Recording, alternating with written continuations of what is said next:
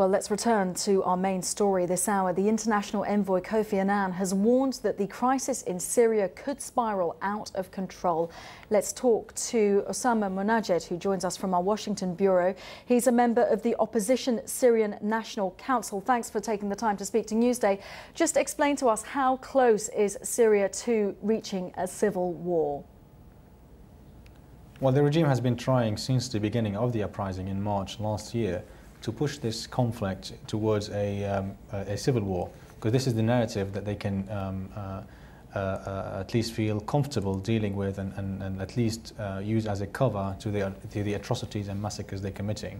What is really worrying is that while we're watching and debating whether Syria is entering a phase of civil war or not, we are watching civilians being slaughtered and kids being slaughtered and killed and women being raped on TV screens every day. The situation is even more complicated, is it not? Because it's not just the opposition versus the government. There are other factors, other parties getting involved.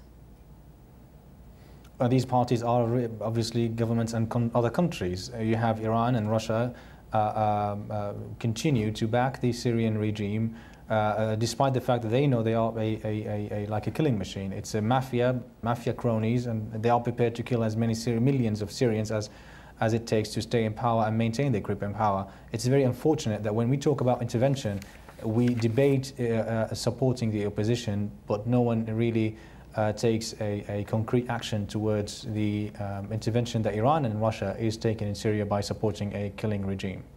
When you see the diplomatic process in action, we're hearing harsh warnings, but we're not seeing any concrete solutions being offered. What do you make of today's events?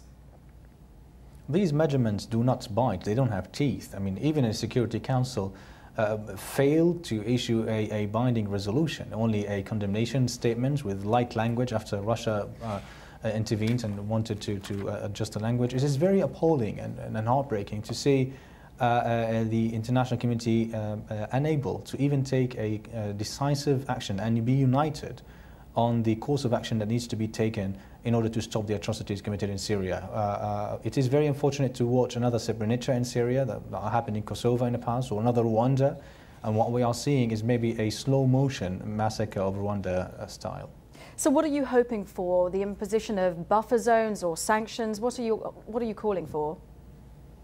Even sanctions, it had to be crippling sanctions, very swift and very quick, and not gradual, because these kind of regimes would adapt to these sanctions.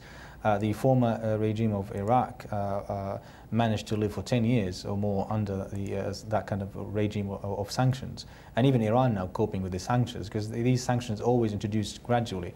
What we were hoping for was a very crippling and swift sanctions, and really is going to affect the regime's ability to govern or have any access to resources. That's number one. Number two is a arms ban on Syria, so Russians and other countries are not able to export weapons or even fuel to Syria, and a decisive and united position on the type of intervention that is needed. Without intervention, this regime is not going to fall, and we can watch this low-intensity conflict drag for years and years, and the only party paying the price is the civilians here, civilian casualties and women and children.